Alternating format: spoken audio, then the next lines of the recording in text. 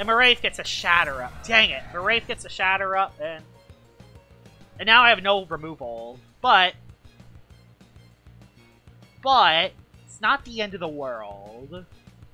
Because I can go for a Fire Breath. Go for a Fire Breath here on the Maraith. So yeah, he just runs Bane of Haste on his Icicle. That's fine. But yep, he gets Hazards up. Does he still go up?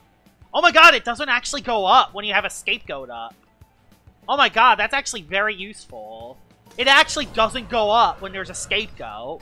I did not know that. So, Soulburst Crackalola still has a shot. Just KO'd it. Nicely done, Nova. Nova Diaz coming in for the cleanup. But the thing that sets up that battle was the Scapegoat. The Scapegoat came in clutch because it did not set up a layer of Barbs. That's something we have learned today. So if you use Shatter on Scapegoat, it actually doesn't set up a layer of Barbs. So that makes ODI even better, actually. So yeah, the Scapegoat definitely helped me out because it kept Soulburst Crackalola in that battle if Bane of Haste was up, which is massive. So yeah,